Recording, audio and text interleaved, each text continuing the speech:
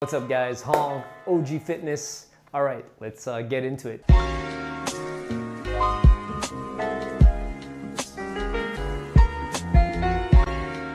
This is actually a highlighted response video, right? So what that means is that I made a video, it was called Kata makes you better at Shiai in Judo.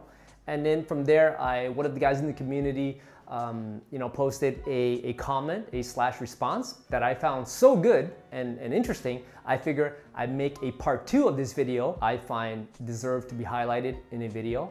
And yeah, Kata makes you better at Shiai in Judo. That was video number 1. This is part 2. Kevion Rogers, this is his comment. Kata allows a minimum standard of knowledge and forces a person to do motions they probably won't do otherwise. For instance, Ashigarami.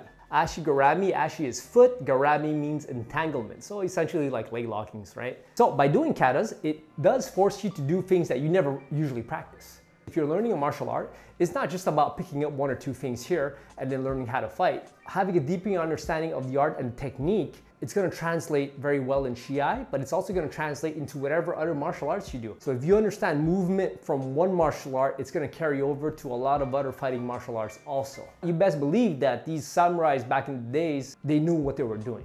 I mean, it was all feudal Japan, like their lives were on the line, and they had to develop a system of fighting that really worked, and Japanese are super refined when it comes to that. Even their culture as a whole everything is super.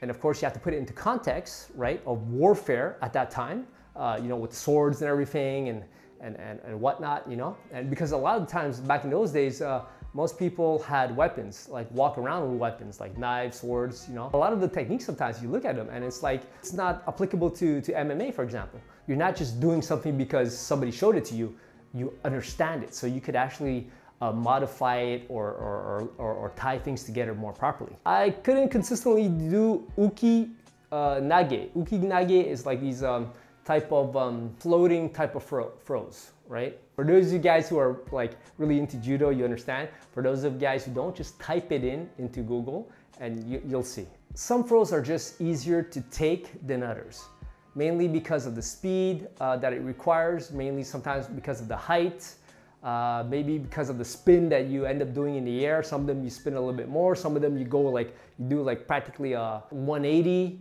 Some of them you do more than that, some of them 360, kind of a counter where you grab the leg and then you actually flip the guy and he does that. He actually does a 360, I believe. Anyways, guys, that's it for this video. I just wanted to highlight Kevion Rogers' comment, right? Response to one of my videos.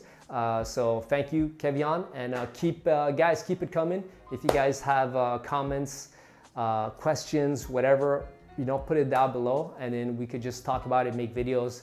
And yeah, this is something that I really enjoy doing, and it's the more I do it, the more the funner it gets. And yeah, so that's it for now. So that's it, guys. See you in the next one.